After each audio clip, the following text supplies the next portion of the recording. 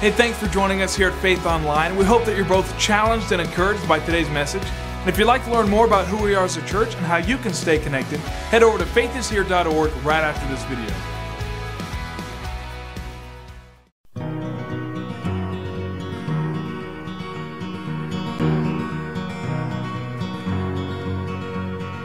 Underneath our wounds, where our demons have their hold, the truth can be exposed.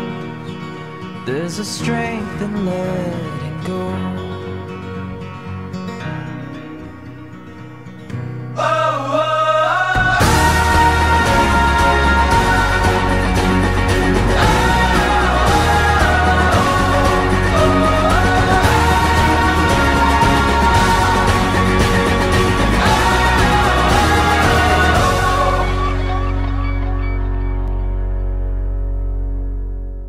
I get the privilege today to introduce our guest speaker for you today. He has been with us for the last 10 years, and it's hard to believe he is moving on to Illinois. This will be his last Sunday with us, and I said, Craig, he has blessed us so many times over these years as he's brought the Word of God, and what amazing asset he's been to this team as our discipleship pastor, and what a minister of the gospel of the Lord Jesus Christ. Give Craig, and is Rachel in here today? Where's Rachel at? And girls, stand up. Girls, Craig, show them a little love one more time. We've been doing that for this last month, but these guys are incredible. And welcome, Pastor Craig. God bless you as you share the word today. Thanks, Pastor. Thanks. All right, good morning. I know I brought a box here. I have just some things that I need to do in just a moment. But first, let me just say this. I just want to thank the body here at Faith Assembly of God. You guys have been such a blessing to me and my family, and I know I speak on behalf of my family, that your love, your encouraging words throughout the years have meant so much. A reception just a couple weeks ago and the gifts and cards, we're just so grateful for just the relationships that we have with each and every one of you that are here this morning. Thank you for that. I also wanted to make mention I think I have a little bit more time this service, so I wanted to make just mention of a couple of people that have just helped us. When we first moved here 10 years ago, it was just kind of brand new to us, moving to Summerville, South Carolina. And when we came on staff, there are a few people that they've been here for years. A couple of those were Cindy and Laurel Strickland, loved us, helped us, cared for us, was always there for us, been a great example in ministry for us, and we are so thankful for them. And the other one is Karen Urban. I don't know if she's here this service, but she was here first service, pastor's administrator, and just an incredible woman, and incredible people to serve along with, and especially the staff that is here at Faith Assembly, great staff. But I'd also like just to thank just publicly this morning just for the opportunity to come and preach on a last Sunday is Pastor Larry and Jeannie for allowing me to come and just preach the word one last Sunday. Your friendship to me has meant so much. Your ministry influence in my life as it has shaped me. You have shown me what it is to have a missions heart and to love people no matter what, to be a graceful person. And I just thank you for all the times that you may not even have known that you were pouring into my life. I thank you for that. And I hopefully that my ministry in the days to come will reflect really the heart of faith and the things that have been here and that I've learned. So thank you, Pastor. I honor you. Give Pastor a big hand this morning. Amen. I was thinking about what could I give Pastor as a going away present. I know it's not huge, but I was digging through my office this week, and the big joke in the office, I'll let you in, Pastor writes all his sermons on a yellow piece of paper, a yellow pad. Everybody seen those? And I think it's awesome. And so I was digging through my office the other day, and I found a bunch of yellow pads that I want to give you. I tore out all my writings, and so there's still room left. there's lots of sermons that can be written on these yellow pads. And then the other thing that I found, and I thought, I won't be able to use this where I'm going, but Pastor, every time we go out to eat, I'll share one little story. This is funny. When I first moved here, Pastor, he's a sports fanatic, and we went to the Somerville football games, and we would watch AJ Green together. And when I got there, I just love football games. I love buying the hot dogs, the nachos. You know what I'm saying? That's part of the experience. So I'm just like enjoying the night, and I get halfway through my nachos, and I put them underneath my legs. And about 15 minutes later, Pastor says, "Hey, buddy, you can eat those nachos?" I said, "No, I'm done." "Okay, good." So he grabs them and starts it. And so from then on, we'd go out to eat with some of the staff and so forth. You're always ordering water because we're saving some money, right? Coupons every time. So we have left over, I think it's slightly used, and you'll appreciate this, a coupon book for you that you can have as you go out to eat. So, Pastor, this is your gift. Awesome. Yes, sir.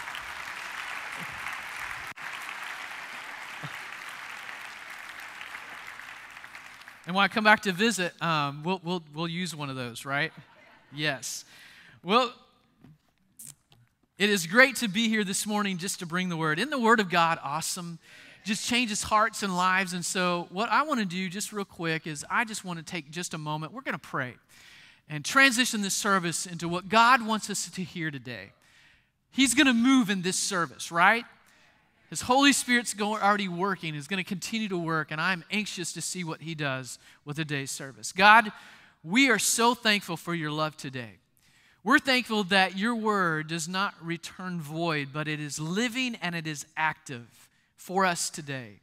And Lord, whatever we're walking through in life, whatever we're doing in life, I am so thankful that we get the opportunity today to listen to your word, have the opportunity to be transformed, and to live for you.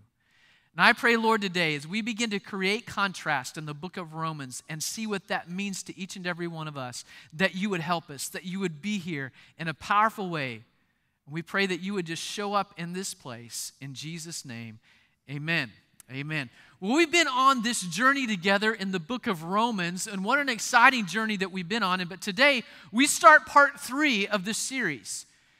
We've been through the disillusion stage, we've been to the beautiful exchange, and today what we're going to be doing is we're going to begin to create contrast.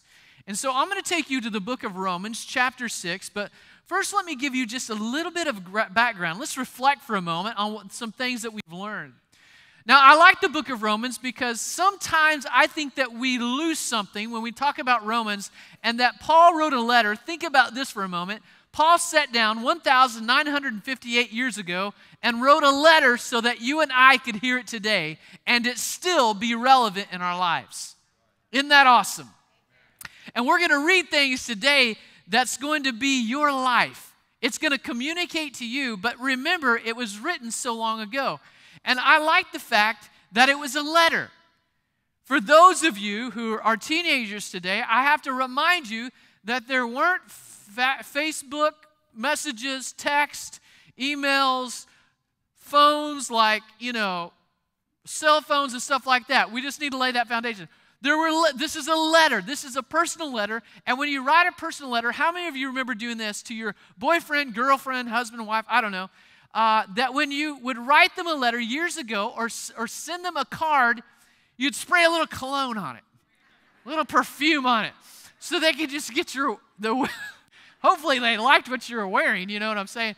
And you would spray it on there, and anybody do that today? No one would ever admit to that. Okay, thank you. I appreciate that.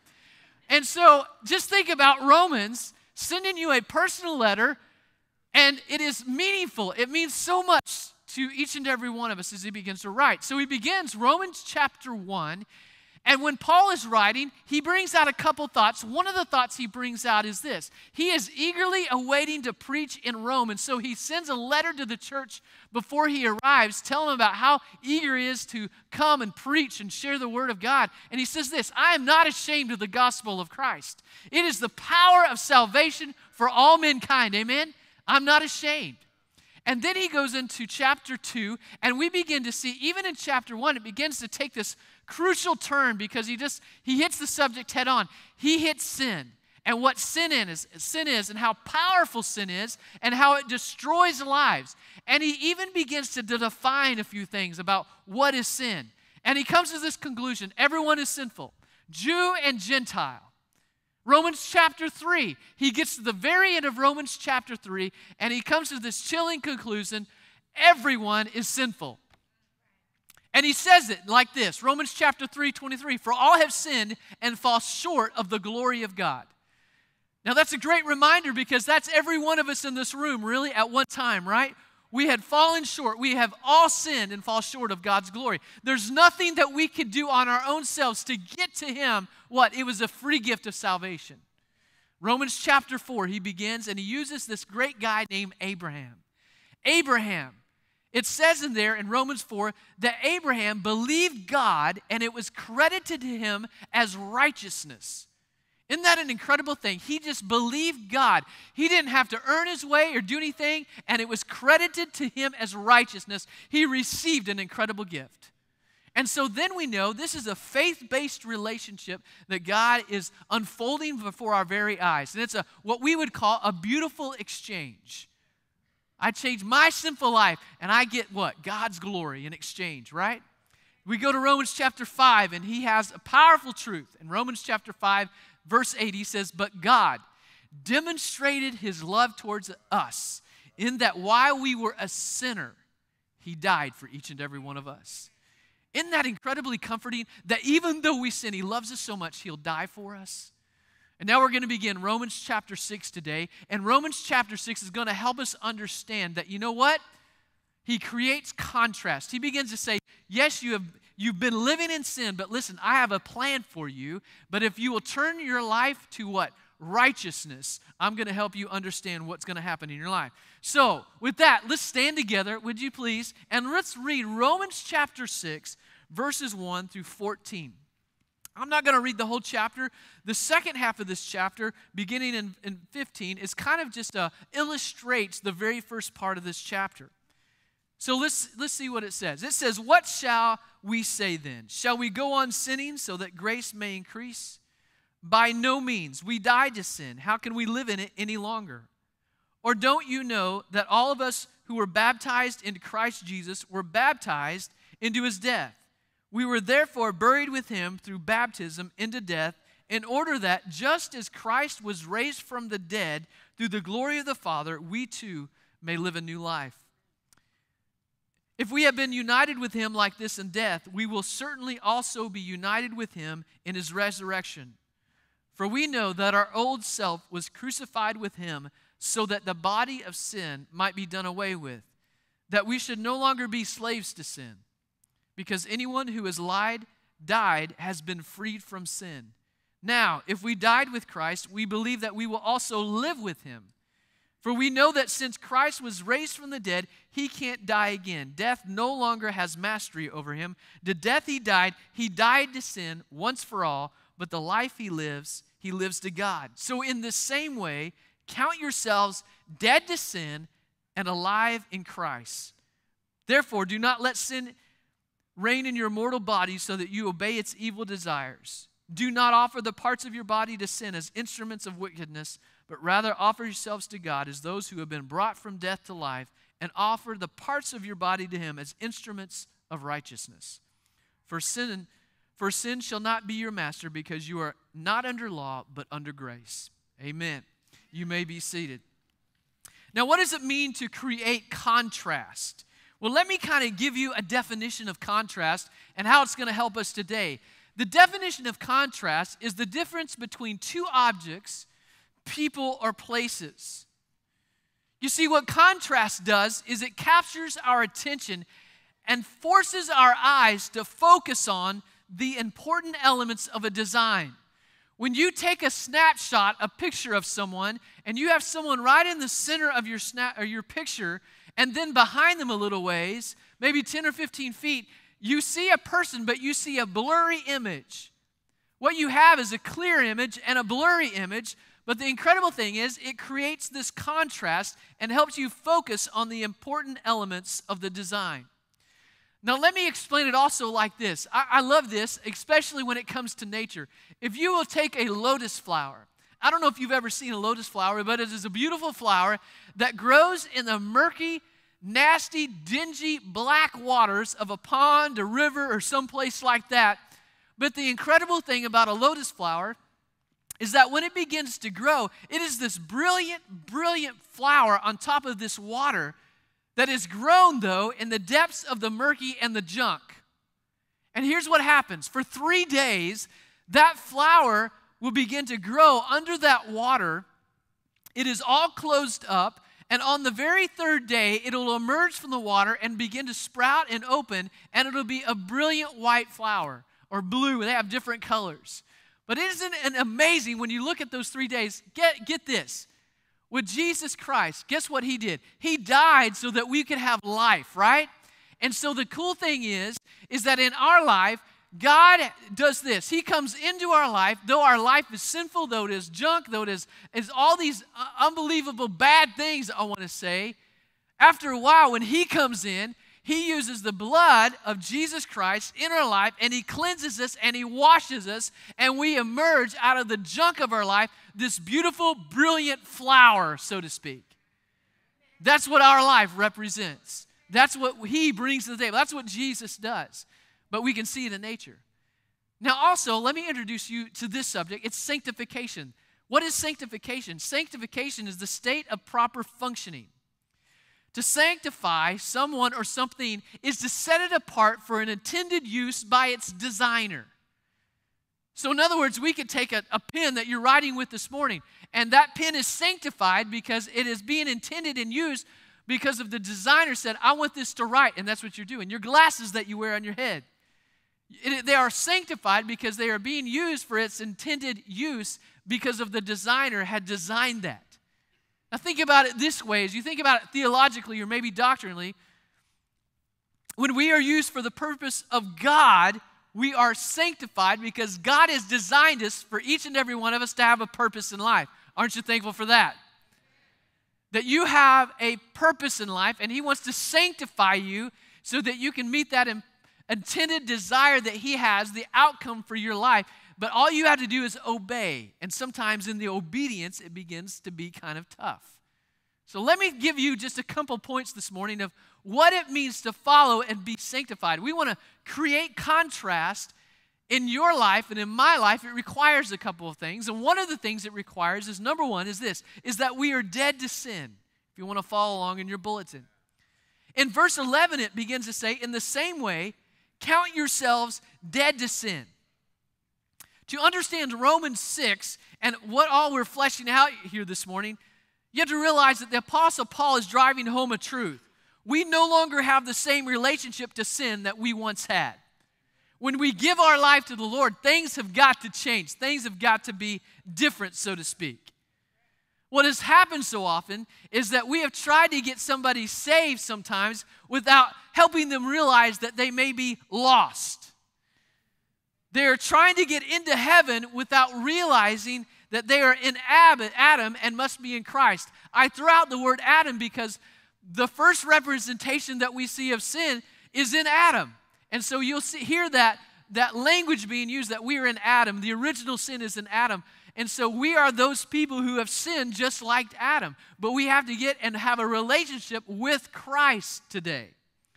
So salvation is not just getting us into heaven, it's getting heaven into us.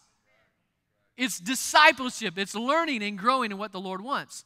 So that is what Paul is bringing out, because we know this. If we can change the inside of who we are, the outside, the fruit of who we are, will automatically come out. And that's what we're working on. I remember it was late at night one night, and it's probably every parent's nightmare to hear your child scream in the middle of the night, help! Now what I have done, I have somehow been able to train my kids that if they need help in the middle of the night,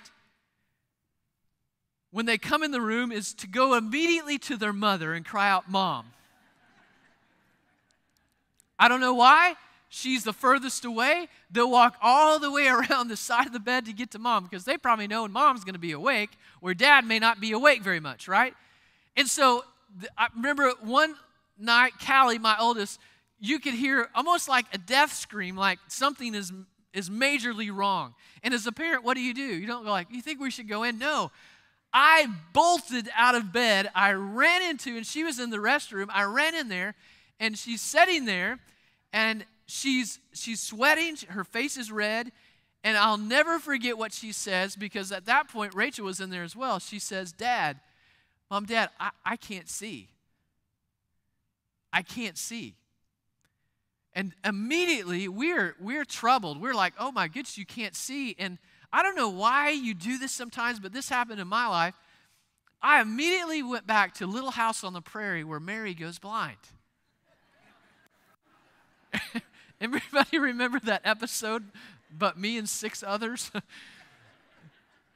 And we were frightened. And so you get in there, and we begin to just, we don't know what else to do besides at that very moment is to ask questions, but then begin to pray. And so we are praying, and we're praying loud. We're praying in tongues, all right? If you know what I'm talking about, we're praying what you call those desperate tongues. I don't know if it's in the Bible, but we are praying. And so my youngest tells me later, yeah, I heard you guys wake up in the middle of the night and heard Mom and Dad praying in tongues, and she's like, yeah, they've got it covered. They're doing okay. So she said she just laid there, not really worried too much about it. Thanks, Cammie. And so we began to talk to her, and we began to share. And after praying, we began to ask her just a bunch of questions. You know, what have you been doing? What did you eat? All those things. And I said, honey, you are so hot. Do you have a fever? And it's like I'm touching her forehead. And so finally, I asked her, when Rachel asked her, we said, what do you have your electric blanket set on? Oh, Dad, I think it's around 7 or 8. What? 7 or 8? She had given herself a heat, well, I don't know if it's a heat stroke, but you know what I'm saying. She had heated her inner core up so much that it affected the way that she saw. She was dizzy and all those things. And I said, well, I'm glad Jesus helped you right now, because he better help you. Go unplug that stinking electric blanket. Don't ever turn it past 2. And she would turn it on in summer, I think. She gets so cold. So just watch your kids with electric blankets. I don't know what else to say on it, right? Thank you, Jesus, for healing my daughter of turning the electric blanket up too high. But here's what I'm trying to get the point across is this. Whatever you do to the inside affects the outside. When you begin to transform the inside of your life, the way that God wants you to work and live out your life, guess what? The fruit of that will begin to pour out of your life. And that's what he's looking for. Now, let's go to verse 6, because we begin to understand a few things about dying to sin. It says this, for we know that our old self was crucified with him. What does the old self mean? Some people use this, the old man. You may have a translation. It's the old man. I'm sure that's a term familiar to a lot of people, the old man. Who is this old man that the scripture is talking about? Well, it's everything that I was in Adam. That's the old man. But another translation of old man is what we get. We get the word worn out. From a worn out, useless old man, he's no good for anything, right? That's the sinful life. It's no good, useless for anything. It's worn out. It does not work. If you go on into verse 6, it says this, so that our body of sin might be done away with. What does it mean by our body of sin might be done away with? Well, one translation there says this. It's not necessarily that it's done away with, but it is rendered powerless.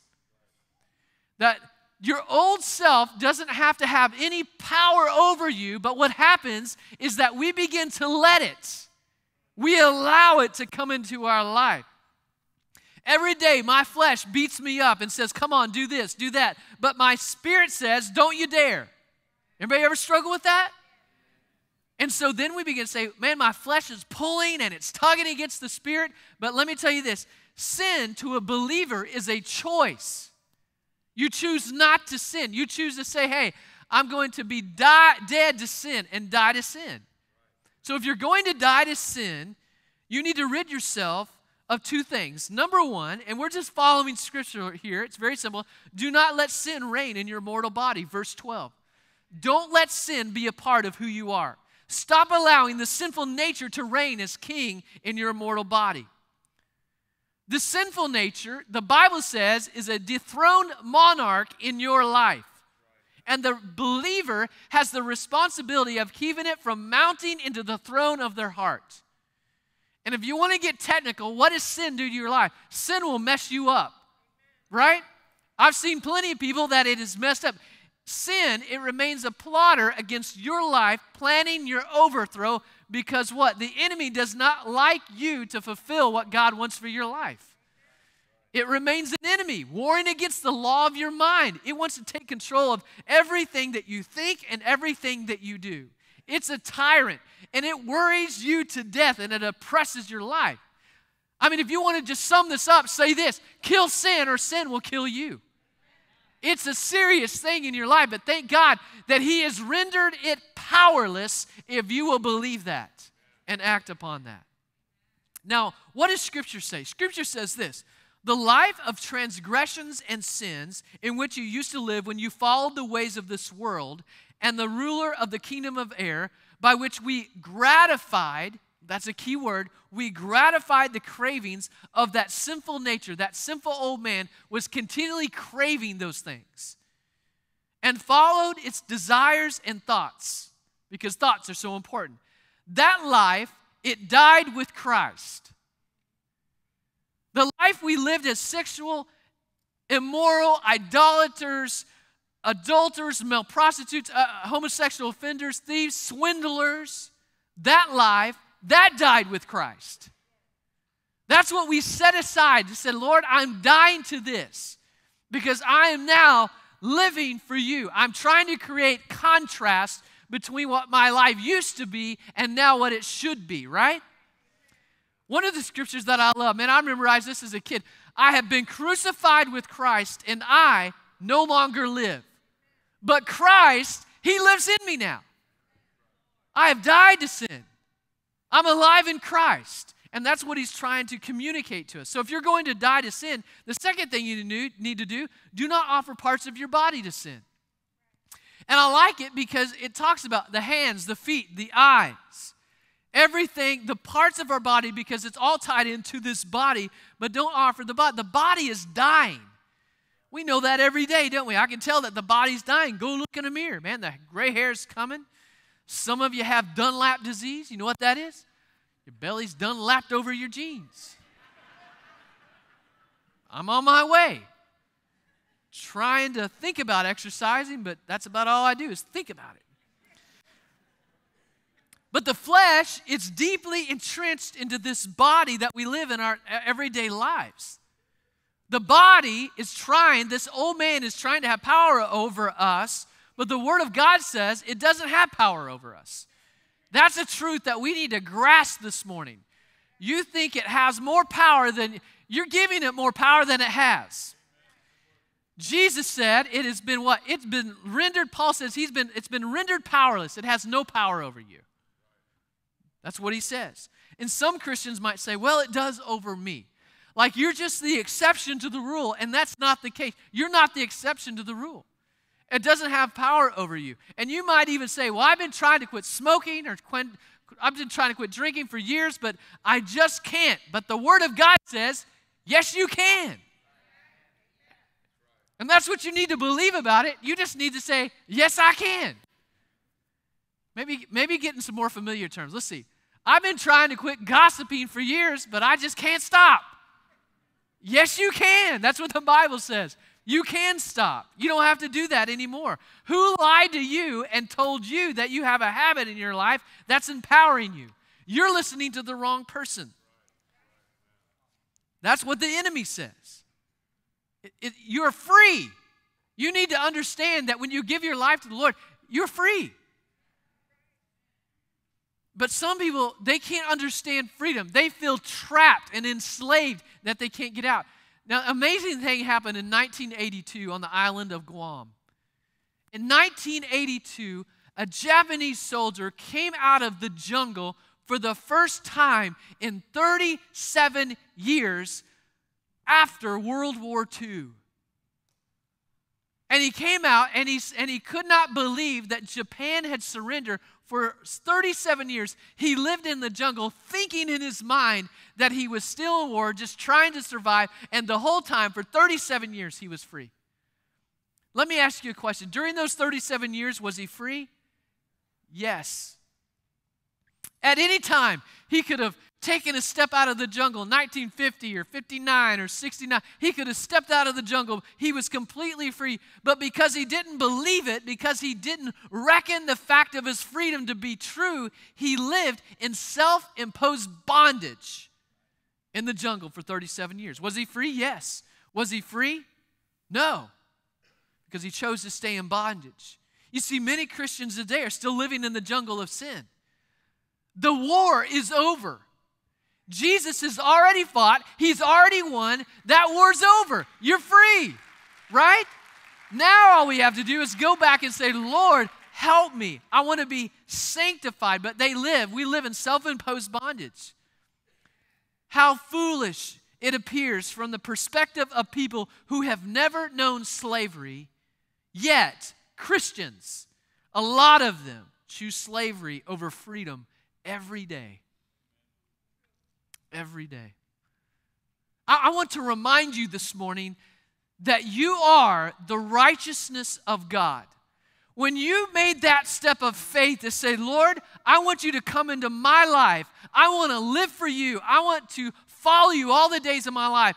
Just like Abraham, who believed God and it was credited to him as righteousness. Guess what? It is credited to you as righteousness. It does not matter what we've done, the sin that we've committed. What does he do? His blood is so powerful that it washes us as white as snow. And you know what? We have good days and we have bad days. Those great days when we are full of faith and we know that, man, we're doing the right thing, we're following the Lord, we go into work and we're like, yes, I'm going to pray for my fellow people that I work with. And you might even go in so full of faith that you're at the water fountain saying that you're wanting to part the water fountain just like Moses did. That you're willing to run into your boss's office and just say, let my people go. On break for 5 minutes at least, you know. Maybe you're not that bold. And then what happens when we mess up, when the old self, the flesh, rises up in our life and we do something wrong, then we have this self-imposed bondage that we say, you know what? Well, for the next 4 weeks to get out of this, I'm going to have to earn my way back to God and then go to church and do all these things. And you know what? We sometimes have to be reminded that we're the righteousness of God. Moses went into the wilderness for how many years? And had a wilderness experience. And sometimes as believers, guess what? We walk into people's life.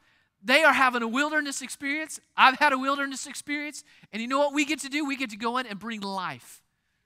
We are the righteousness of God. Creating contrast in my life requires me to be, number 2, alive in Christ. I got to die to sin, but then I got to be alive in Christ. What does it mean to be alive in Christ? This is where we create the contrast. This is where sanctification becomes, where we're like, God has a plan and purpose for my life. I have no reason. I should not live in sin. I should be sanctified and walk with the Lord. Amen? I have a direction. I have a purpose. God is designing my life. And if I want to be sanctified, I have to fulfill everything that He has designed me to be and to become. And He begins to do that. And when I do that, I have to realize this. Now that I'm alive in Christ, I must change my behavior accordingly. I have a personal responsibility to live a different life, not like I used to. And Paul is making that distinction there. He's saying, listen, you're dead to sin, you're going to be alive in Christ. There's a difference. And I like how Paul does it because he uses baptism to do that. He graphically depicts through Jesus Christ what dying to sin. And when we are baptized, we are dying to sin, saying, hey, the old man, everything is gone. I'm going to rise anew and say, Lord, I'm going to follow you. That there is a new person. I'm a new creation. The old is gone is what 1 Corinthians says, right? I'm a new creation. And that's what he's trying to say. You're a brand new creation. But how do I get there? Well, I have to think differently. You must begin to think different. You can't think like a sinner. You got to think what? Like righteousness. It's got to be different from what your former self was. Sometimes we feel stuck and feel like life is always going to be a certain way, and we become bound to certain thought processes and emotional habits. We act out at people, with people, are hurt and anger because of maybe years of just having the same habit and having the same response towards people. But what Paul is saying, I want you to think differently. I want you to be now living for me and follow a certain way. So the gospel is about change.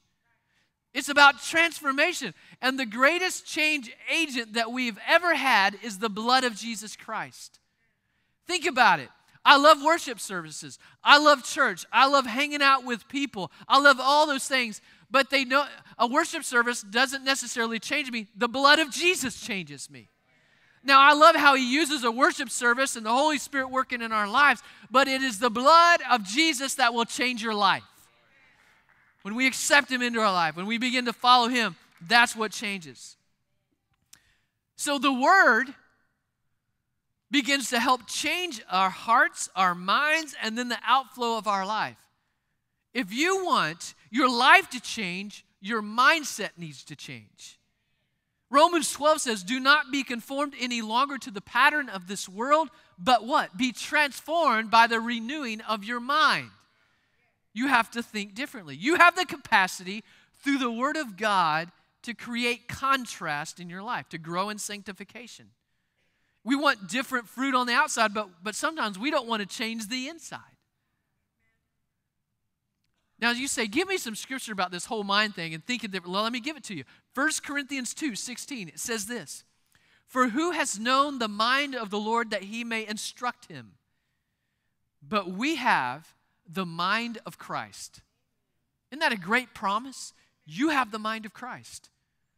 Philippians 2:5-7 in the New American Standard Bible says this, let this mind be in you. And I love how it says, let it. He doesn't force it. You got to accept it. Let this mind, it's a growing process. Let this mind be in you. And Colossians says, set your mind on Christ. That's how we get through this transition from being dead in sin to alive in Christ. We have got to think differently. How does the Word help you become alive in Christ? Well, the Word of God reveals to us what needs to be transformed and changed. And it does that, the Word of God reveals to us like a mirror. When I begin to read it and the Lord begins to speak to me through this scripture, and he says, listen, that's kind of you. You're living in sin. You need to change. It's a mirror for me. And I begin to change. I just don't read it because it's a cool thing to do. I read it for transformation. And if you're not reading it, you may not be transformed, right?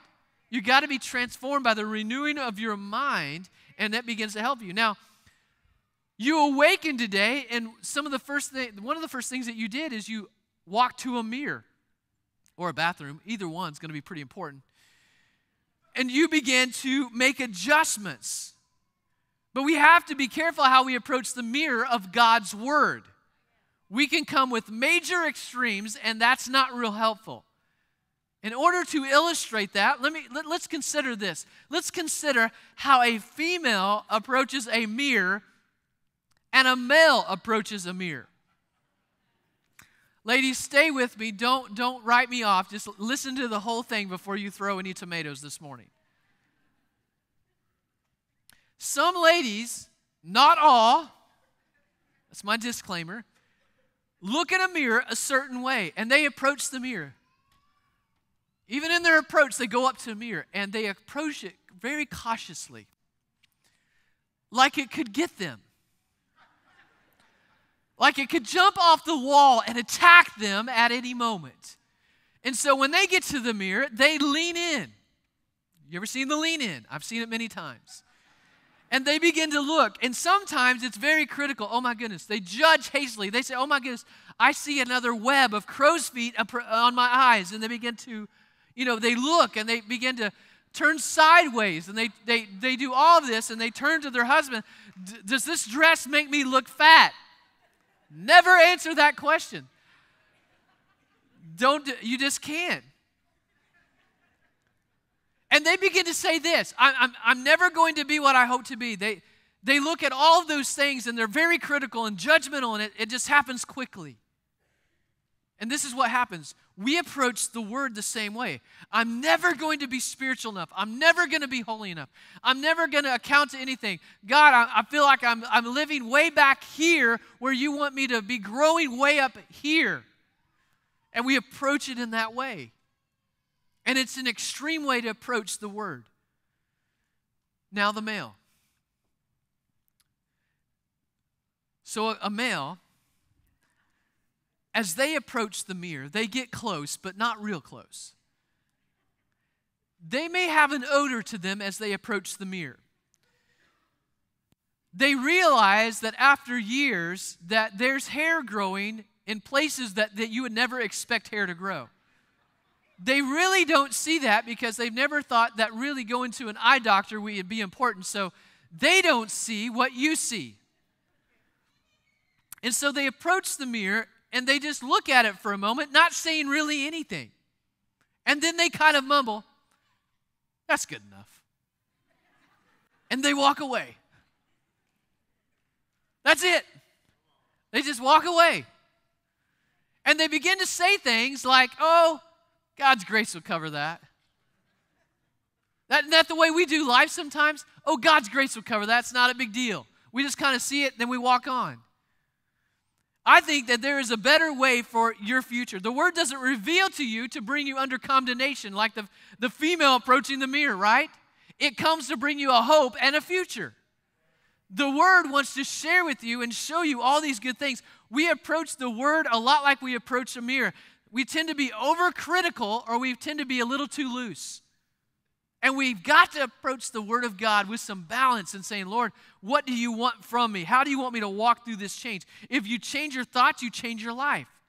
The Bible's trying to tell you who you are. God does not want to keep from you who you are. He wants you to know. He even begins to say, listen, you're a son or daughter of God. You're the apple of my eye. You're a chosen people. You're a royal priesthood is what it says. Isn't that awesome? He wants you to know who you are. He believes in you. You're the righteousness of God. He has a plan for your life. And we have got to find that plan. God wants us to. So what the word does, it reveals to us, but it also, the word renews us. And it begins to transform our behavior by renewing us. How does it do that? Romans 12, let's go there again. We're kind of skipping ahead. We're not spending much time there. It says, "Therefore I urge you, brothers, in view of God's mercy, to offer your bodies as living sacrifices, holy and pleasing to God. This is your spiritual act of worship. Do not conform any longer to the pattern of this world, but be transformed by the renewing of your mind. Then you will be able to test and approve what God's will, His perfect, His good, pleasing, perfect will." You see, when you take the word, the renewing of your mind, the word renews us, but if another word that I like there, in the Greek it says renovate. He wants to renovate your mind. He wants to tear out the old junk and replace it with the new. And sometimes when He wants to tear out the old and replace it with the new, you know what we want to do a lot of times? The word says that He needs to renew your mind, but oftentimes what happens is we just want to, instead of going in and renovating our whole house and tearing out all the junk and the stuff that doesn't belong, the moldy walls, the termite damage, you know what we want to do? We want to just rearrange the stuff. And so sometimes we just want to rearrange the sin and we don't want to renew and tear it out of our life. We just want to live with it for a while, and then we don't understand why our life is not changing. Because we've chosen to just rearrange it instead of renovate it. You see, the Bible is God's mind. It's taking His mind and it's placing it in ours. He wants us to have His mind. And so there's a contrast between this. And some people are living with this struggle even today, is that you are so bound up in fear, the fear of life, the fearful parts of your life that you think about. You tend to gravitate toward the negative. And fear is just a natural way of thinking for you. And that's really, fear is a natural fallen state of mind. You don't have to live in fear anymore if you are in Christ. However, I can renovate, I can renew, and take captive my thoughts and make them obedient to Christ. I can take God thoughts and place them in my mind. And that's what it means to move from fear to having God's mind and moving to faith and having faith that everything is going to be good, right? Now, here's another one. Well, here's another thing that we do. We sometimes carry offenses in life. Someone has done something, said something to us. And instead of taking care of it and saying, Lord, I don't know what's going on here. Lord, would you take this? I call it pulling a Frozen. You just have to let it go. Let it go. With the help and the wisdom of God to say, God, help me forgive this person, help me move on in my circumstances, and you let it go because what? You think differently now. You're not dead. You're trying to be dead to sin and alive in Christ, so you have a different mindset now. You think His thoughts. You're like what God wants you to be, right? And so you move from this offense, when I have the mind of Christ, I begin to put others first. I begin to serve people. I begin to love people because that's what He has called me to. Not to live in what? Fear. Not to live with an offense, but to live for Him. Sickness is the same way. If the doctor says it's hopeless, then sometimes we believe it's just hopeless. You may believe the sickness that you have is chronic, but God knows how to bring life out of a desert. God knows how to bring water out of a rock. God knows how to take a sea and part the sea. He is all-powerful. He knows how and what He can do. I don't understand how it's going to happen. I don't understand when it's going to happen. But I know that God has the ability to make it happen. It may not be in my timing, but it is in His timing. And so instead of thinking, I am sick, I am in fear, I'm all these things, guess what? Start to believe that you are healed. That you can walk in healing. I believe that God is healed. He's paid for that, right? Rip these thoughts out of your mind and replace them with God's thoughts. Let this mind be in you. I love that. Because God has a plan and He has a purpose for what He wants us to be, and we have got to find what He wants us to do. I love in verse 14, it begins to talk about that you are going to be, you're either an instrument of sin or you're an instrument of righteousness. That's what the word says. And when you begin to think, man, what do you mean an instrument of sin, an instrument of righteousness? What are we going to be flute players? Are we going to be harmonica players for the Lord? The clarinet, I mean, what does it mean? That just doesn't have the punch it needs, right? And so when you begin to look in the word, you begin to understand the instrument here in the Greek means weapon of war. You are a weapon of war in sin, or you are a weapon of war in righteousness. Right, amen. That you have got to say, I'm dead to Christ, I'm going to be, or dead to sin, I'm alive in Christ, and I'm going to live for Him and be an instrument of what? Righteousness. Amen. Everything and all that God wants you to be. He has a plan, He has a purpose, and He is trying to develop and encourage you along the way. You're going to be what? You're going to be a weapon of righteousness in your home. You're going to be a weapon of righteousness in your work, at church, everywhere you go. Why? Because you are dead to sin, and you become alive in Christ. And He paints that incredible picture for your life. Amen? Amen. Now let me take 2 more minutes to describe a powerful scripture in Isaiah chapter 55. It shows you so much contrast, and it shows you a way that if you want to remain in sin, this is the way it's going to be. But if you want to be alive in Christ, listen to some of the words it says. Isaiah 55:6, seek the Lord while He may be found. Call on Him while He is near. And let me say today, we're going to be calling on Him in just a few moments. Let the wicked forsake his way, and the evil man his thoughts. We're trying to change his thoughts, right? You can escape that. You can leave that. You can let it go. Let him turn to the Lord, and He will have mercy on him, and to our God, for He will freely pardon. For my thoughts are not your thoughts, neither are your ways my ways, declares the Lord. Did you know that scripture, so many times we interpret that as that we will never have his mind, but the scriptures that I read this morning say, I can have his mind. In other words, he wants me to join him, and his design and plan for my life, he wants that for your life. You just have to choose to follow him. As the heavens are higher than the earth, so are my ways higher than your ways, and my thoughts than your thoughts. As the rain and the snow come down from heaven and do not return to it without watering the earth and making it bud and flourish, so it yields seed for the sower and bread for the eater. So my word that goes out from my mouth, it will not return empty me, but will accomplish what I desire and achieve the purpose for which I sent it. Now this is my favorite part. You ready for this? You will go out in joy. Once you make that transition, you will go out in joy. You will be led forth in peace, and the mountains and hills will burst into song before you. And all of the trees of the field will clap their hands. Can you see that? I can see the trees just clapping their hands. Why? Because you've decided to live and go a different direction. Isn't that exciting?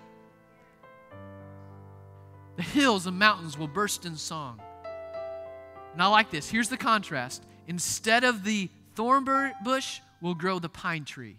Right. Instead of the briars, the myrtle will grow. This will be for the Lord's renown, for an everlasting sign which will not be destroyed. Amen. We have that choice this morning. Right.